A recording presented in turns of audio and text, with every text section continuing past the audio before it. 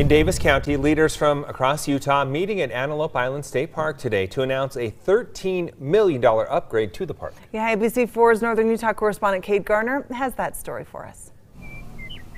The chirping of birds may soon be accompanied by the sounds of construction at Antelope Island State Park. It's an exciting time to realize that finally, after this one was first built in 1996, we're going to get it revitalized and expanded, almost triple the size of what it is now. Spence Kennard is talking about the visitor center. Our visitation at this island is now over 1 million visitors annually and continues to grow. This building is going to help us host those folks that want to come out to the island, and we're going to look towards 2 million visitors, and hopefully we give them a fantastic place to come out and experience Antelope Island. To get the new center, officials turned to Utah State Representative Stephen Handy. Because I've spent a lot of time out here on the island herding the buffalo every October, and you could see the shrinking lake. Representative Handy helped get $13 million approved for the park. Creating more space to host more than 1 million visitors every single year is just part of the reason for the expansion.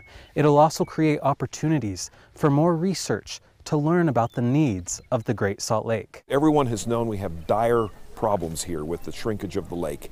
We need to study the lake, and we need a facility to bring researchers from Weber State University, the University of Utah, Westminster. Construction could begin by the end of the year. When we approach a building such as this, we want to connect it to the place that it sits on and the people and the history of the island. Leaders hope Utahns will use the park to learn more about the lake. It's just that short distance for such a magnificent view and opportunity that you can't get anywhere else. From Antelope Island State Park, Kate Garner, ABC4 News.